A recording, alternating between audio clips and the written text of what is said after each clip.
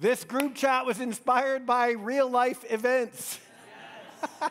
You gotta love a group chat. Everybody's a part of at least one. These group dynamics are like a microcosm of life. All right, let's pray. Father, in Jesus' name, would you speak to us through your word now? This is our worship in Jesus' name. Amen. You know, the newlywed season is particular in my mind for a number of reasons, none more so than how insufferable I probably was as a recently unsingle young man who came from a sense of right that was overdeveloped. So in the newlywed years, did you go through this? Any of you who are married, any of you who are not married or engaged, this may be coming for you. This sense of sort of perpetual surprise and indignance at how wrongly things can be done.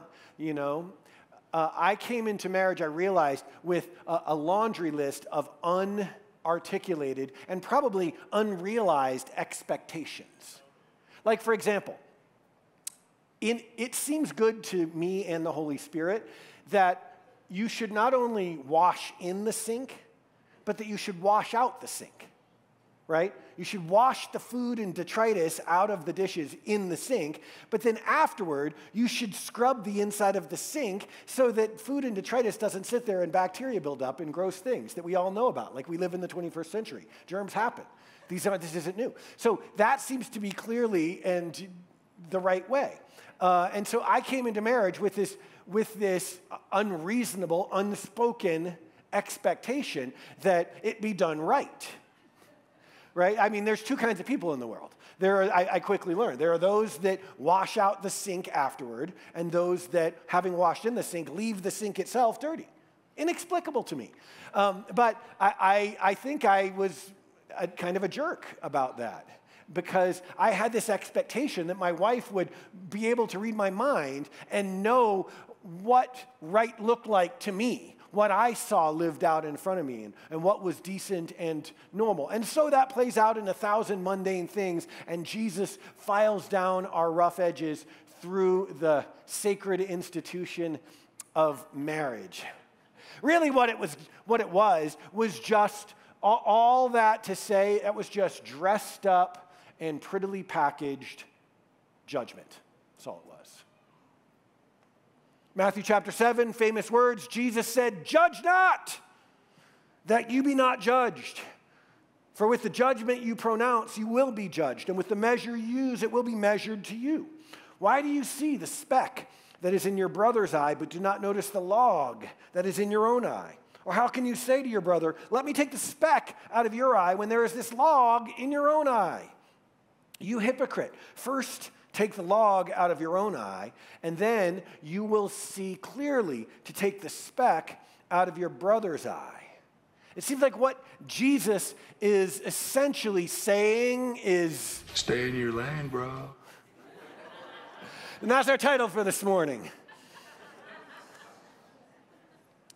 Jack Johnson, that smooth singing, surfing prophet, said everybody thinks that everybody knows about everybody else. Nobody knows anything about themselves. No one knows anything about themselves. Oh, there's one more line. Because they're all worried about everybody else. How true that is.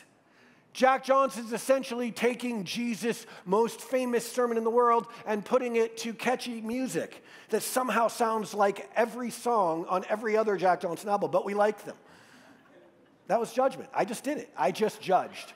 I just made my own point. Dang it. Forgive me, Lord. Jesus said, how can you say to your brother, let me take the speck out of your eye, when there's this log in your own eye? You hypocrite. And Jesus gets to the heart of it. Hypocrisy is what's at stake here, right? It's insufferable. It's galling when somebody is saying, hey, do it right and clean the sink out, while doing 50 things wrong himself. None of us can suffer a hypocrite. If there's any last common American virtue standing, it might be anti-hypocrisy. We can all beat us up a hypocrite, right? So what does this do to our relationships? Well, it strains them, of course. And so what we end up doing is we keep our distance. Nothing kills community like judgment. Have you noticed? Nothing kills community like judgment. It's like pouring salt on your grass. Romans chapter 14, the Apostle Paul writes, you then, why do you judge your brother or sister? Why do you treat them with contempt? It's what really judgment is, isn't it? We will all stand before God's judgment seat. It is written, as surely as I live, says the Lord, every knee will bow before me. Every tongue will acknowledge God. I got the judgment. I got this. So then each of us will give an account of ourselves to God. Therefore, let us stop passing judgment on one another. Paul writes this in the closing remarks of his seminal letter to the Roman church, talking about theology, yes, in the first 3 quarters of it, and then about the practicals of putting it into action, living out this theology in the context of community and growing that way. And he says, chief among the important requirements for that to work, stop passing judgment on one another.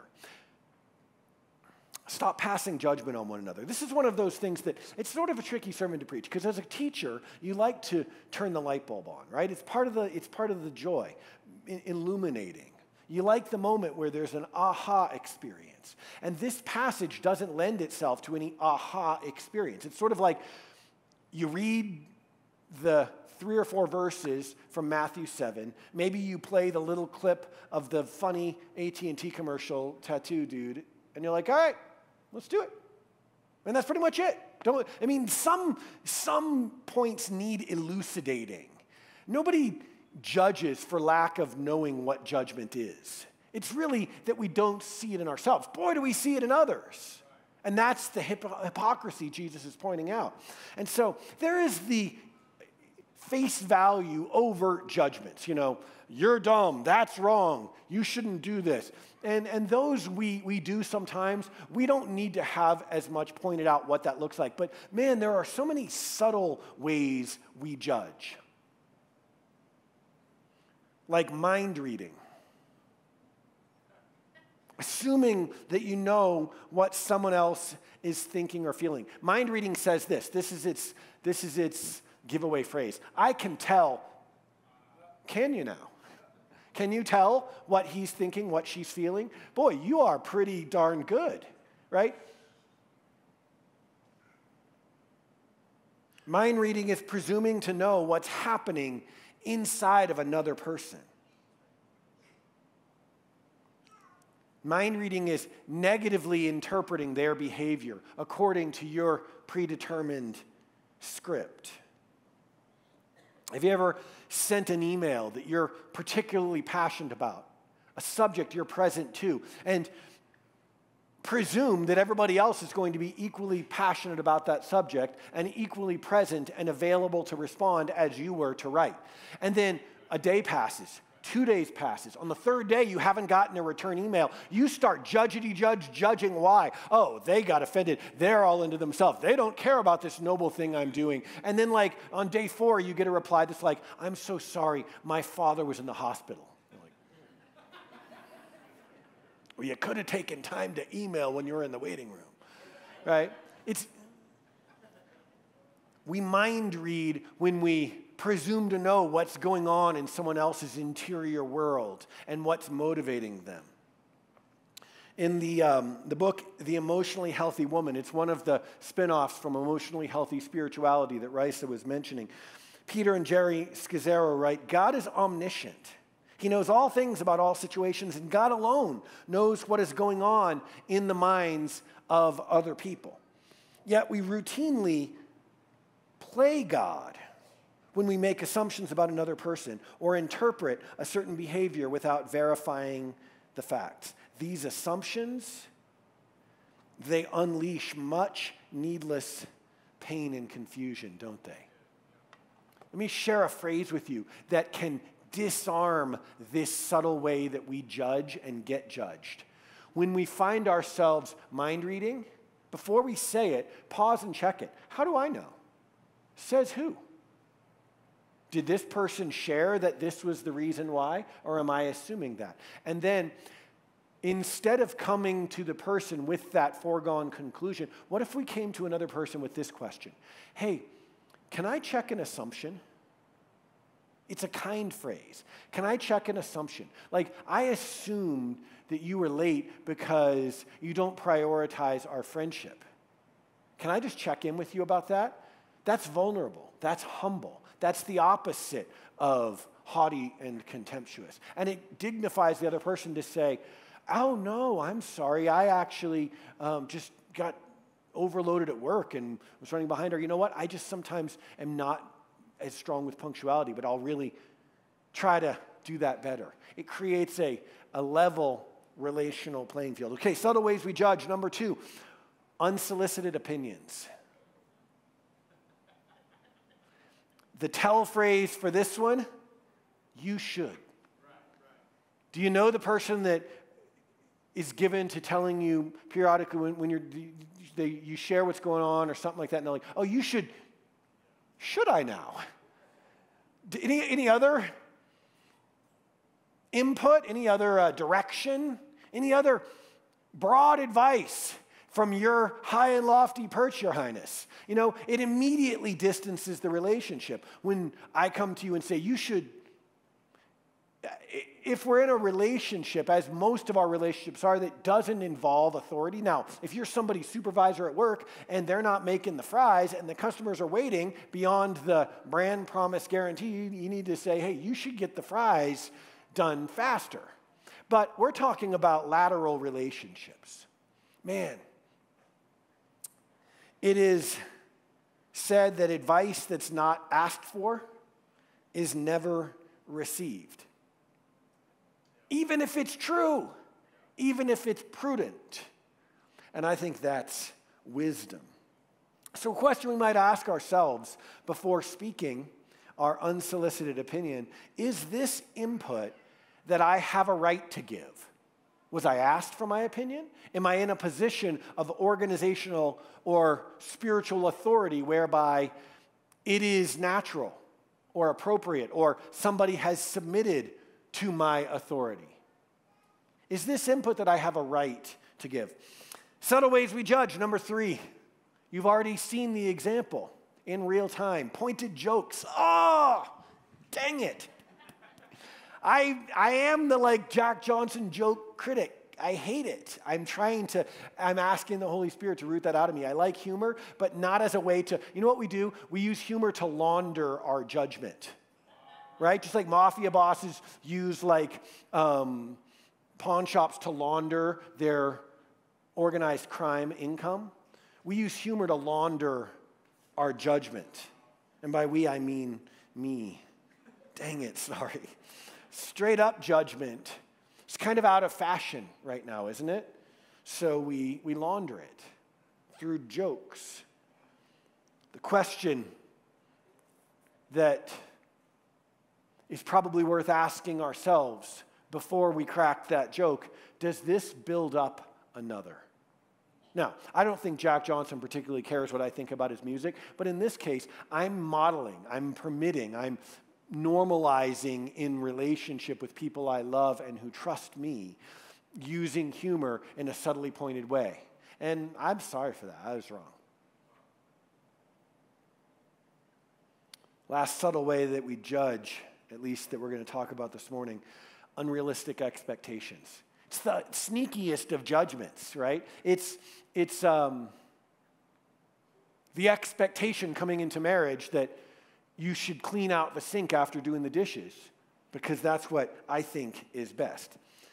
Unrealistic expectations are subtle judgment in two ways. They're subtle because they're unconscious often. They're unspoken almost always. And listen, they're unagreed on.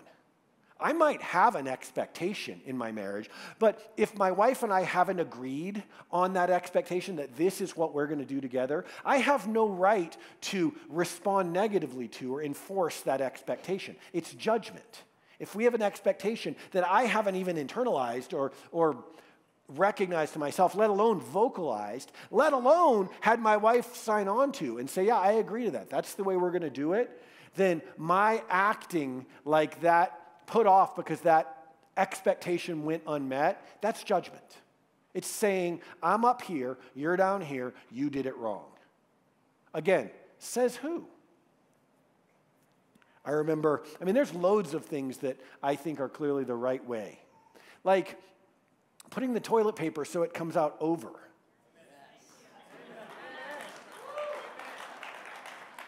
Is there anyone else, group therapy moment, is there anyone else who has, in a public restroom, attempted to jimmy the toilet paper holder in order to flip it around? I want to know how many of us have done that. Okay, that's a goodly number. That may be that this is just right. No, but that's an unmet expectation, unspoken, unagreed on expectation to ourselves, let alone to other people. Now, like the toothpaste thing is that, although that one is more normalized because it actually prints it on the tube for best results. Squeeze tube from bottom and flatten as you go up. If it comes with directions, it's not subjective. I said this, and my wife was like, I said this like 6 months ago as an illustration of what right looks like and how my wife more grabs the tube and squeezes from the middle and flattens like radially outward. I'm like, this is an inefficient use of the toothpaste. And she's like, says who? I'm like, the directions. It's not on the tube anymore. I'm like, if this isn't an instance of moral relativism, first, Starbucks supports all these crazy causes. Now, Crest takes the directions off the toothpaste because they feel pressure from there's no right or wrong way to do the toothpaste, people. Unrealistic expectations, it's judgment. And we all do it. So if judgment is so toxic, why do we do it? Isn't that really the question beneath this discussion? Why do we do it? Jesus said, basically the very same question. Why do you see the speck in your brother's eye, but do not notice the log that's in your own eye? Why? Perhaps Jesus' rhetorical question actually makes the point. We do it so we don't have to see ourselves. Judgment, I think, is almost always self-justification beneath the surface. Because judgment elevates us above others. Judgment says, you're really wrong, and so by comparison, I'm good. It's why in the Christian community over the last 30 years, we've gone to town on certain particular sinners, right? We've hated, we've rejected, we've advocated for legislator to make sure that our country has no misgivings as to what we think about that sin. What about our sin? What about that lie we told or that judgment we passed, right? Judgment differentiates us from others, and it's really about self-justification. Jesus told a story in Luke chapter 18. It is haunting. It was a story to some who had great confidence in their own righteousness and scorned everyone else.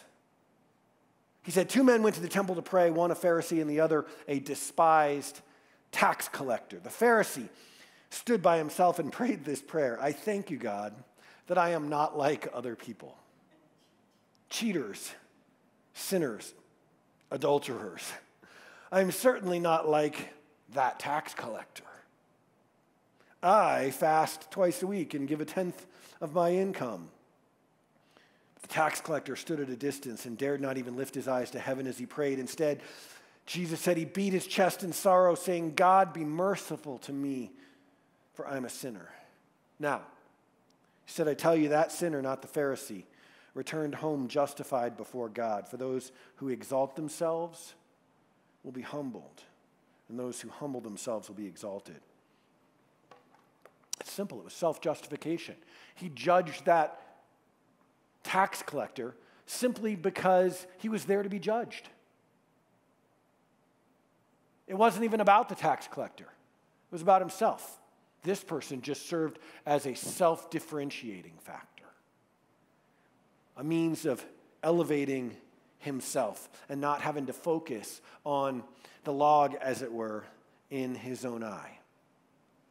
And this guy, this self-justifier, he's everywhere. He lurks in all of us, and he is insufferable in a group.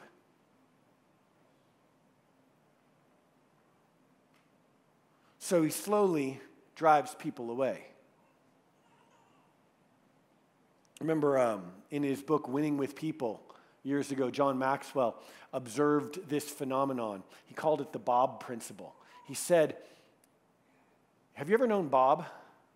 Bob is the guy in a group that has a problem with everyone, can point out what's wrong with you, and you. And Maxwell said, if Bob has a problem with everyone in the group, Bob is the problem. And there's a little Bob in all of us. Self-justification is, at the end of the day, self-denial. It's being false with ourselves. It's putting off Jesus. It's saying, I got this. And if we can't be real with ourselves, what hope do we have of being real with others in community? We pursue authentic community. That's one of our values here at Denver United. And in order to pursue authentic community, we have to be authentic with ourselves. Maybe Jesus' point here is simple. Maybe he's saying, be the other guy. The one who wasn't without sin himself, but who owned it. The tax collector, didn't even seem to notice the Pharisee was there because he was dealing with himself and his God. You hypocrite, Jesus said. First take the log out of your own eye, and then you'll see clearly to take the speck out of your brother's eye.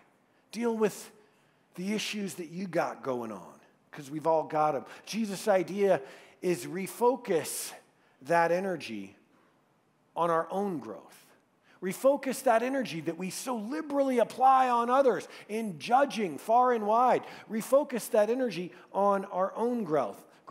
John Maxwell famously wrote, it's not them, it's you. Those are good words to remember.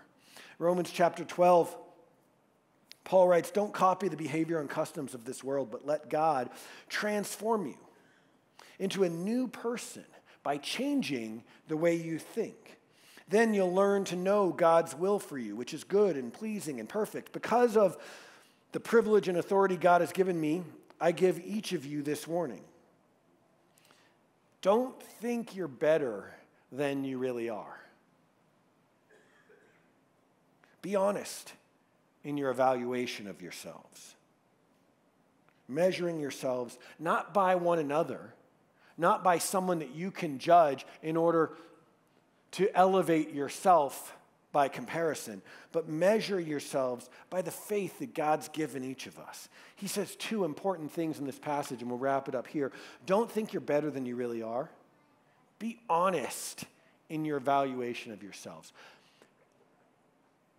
Dealing with judgment starts with judging ourselves. Scripture says it in the more traditional translations, with sober judgment. Dealing honestly with the way we view ourselves. We judge when we bring a double standard, right, to a relationship. Because have you ever noticed this? We tend to judge ourselves by our best intentions, while we judge others by their worst actions. We judge ourselves, if you got intentions here and actions there, by our very best intentions. We tend to judge others by their worst actions. And that double standard is going to lead to isolation and is going to kill community. And the second thing this passage teaches that's so important is let God transform you. Reinvest that energy. Instead of looking at others, allow God, make room for God to transform you into a new person by changing the way you think. See, that's where it gets tough, though. Oh, is that all I have to do? Why don't you just start with that? Just change the way I think. 1, 2, 3, don't think of an elephant. It's impossible just to change the way, if I could, I would, right? I lack the power to change the way I think. Many of us don't know we do it until we get older, or until we get married or get into community, and others are like, bro, why are you always judging? What are you talking about? Well, when you do this and that, oh my gosh. I know it, I repent of it, but then I find myself doing, I did it in a sermon on judgment. God help me. That, by the way, was not planned. So the question that this boils down to is, how? How do I change the way I think? Is that all? Can you just give me the 2 different thinking pills and call me in the morning? John chapter 16, Jesus says, I tell you the truth. It's better, it's to your advantage that I go away. Well, that's not going to change the way. If anything's going to at least be like training wheels for not thinking stupidly, it's going to be having Jesus with me, it would seem. But if I don't go away, the helper will not come to you. Who's the helper? Anyone know? The Holy Spirit. He said, if I don't go away, the Holy Spirit's not going to come. But if I go, I'll send him to you. And when he comes, listen, he will convict the world concerning sin and righteousness and judgment. This does 2 things. One, it takes the burden off of me to have to be the world's moral policeman and convict everybody and judge them because they're missing it. The Holy Spirit's got that covered. But 2, and more immediately, the Holy Spirit is going to change the way I think. The power of positive thinking has some value, but it lacks the power to change the way I think. The Holy Spirit is going to change the way I think. Self-discipline is valuable and has some power, but it lacks the power at the end of the day holistically to change the way I think. The Holy Spirit is going to change the way I think. He is God. He's not some extra force. He's not some upgrade option if you grew up in the Pentecostal movement. Father, Son, and Holy Spirit live in perpetual communion, modeling that harmony for us. The Holy Spirit is God at work in us. The Holy Spirit is God in our hearts, bringing about God's transformation. So when Scripture says, be transformed by changing the way you think, that isn't by reading a self-help book. That is by yielding to God in me and allowing the Holy Spirit to remake me from the inside out. The Scripture says in Romans 8, the mind governed by the sinful nature leads to death, but the mind governed by the Holy Spirit leads to life and peace. Who's governing your mind? It's either our sinful nature, or we've outsourced it to someone else in the world, or it's the Spirit of God within us.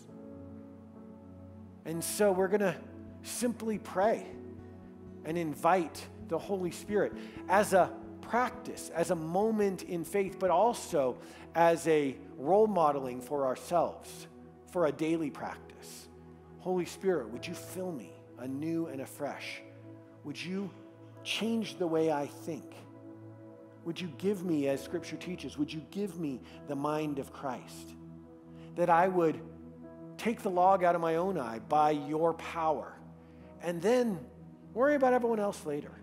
That I would not judge, lest I be judged. Would you work this in me? Would you stand there with me? We're going to pray and then just respond in a time of invitation and surrender to the Holy Spirit. Can I lead you in prayer? Is that all right if we pray a little bit in church? our hands open to heaven is a demonstration of an inward willingness, an openness. It's not a demonstration of affiliation with any church tradition or denomination or movement. It's a demonstration of willingness. Would you pray this with me? Use your words or just pray my words. It's not your words, it's your faith. Holy Spirit, I invite you. Would you invite him now? Come and fill me anew and afresh today. Oh God, in me, how I need you. Ask him now. He says, you parents know how to give good gifts to your children. How much more will your heavenly Father give the Holy Spirit to those who ask him? Holy Spirit, would you work in me anew? Would you fill me up again? Because God knows I leak. And this world's taken it out of me. And I've made a mess of it. Now, would you work in me, transforming me by renewing my mind, by changing the way I think? Would you reorder my thought patterns so that they don't bypass the log in my eye and go to the speck in my brother's?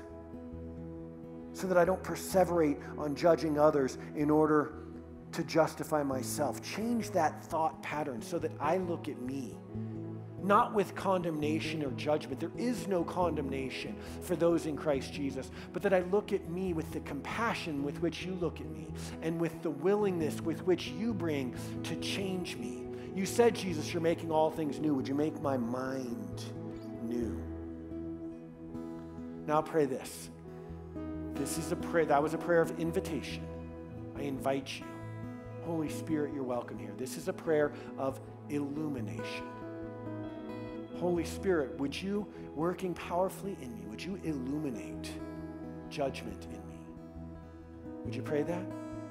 Would you show me subtle ways, maybe unsubtle ways that I judge, that I am being inauthentic with myself and my community and killing group life around me? Ways I don't even see. Ways I haven't even felt bad about, like pointed jokes. Would you illuminate judgment in me, Holy Spirit? You said, Jesus, that the Holy Spirit would convict the world of sin. Would you convict me? Do you have one? We don't have to do it all today. We're just practicing. I'm just modeling for you an inner life that I think Jesus wishes to be our daily experience with him. So we prayed for invitation for the Holy Spirit, illumination. Do you have one? Maybe one area, like for me, the pointed joke thing. Do you have one? Now the next prayer is a prayer of repentance. Your kindness, Father, leads us to repentance. Thank you that you don't lead us to repentance at the point of a spear or the crack of a whip, but rather with kindness. Thank you, Jesus, that you willingly went to the cross, that you died so that I could be forgiven and that I could be set free, so that I could be washed clean of that judgment and that it would no longer grip me. So, Father, in Jesus' name, that means because of Jesus, through Jesus' sacrificial death on the cross, I repent of judgment. Would you take a minute and just repent?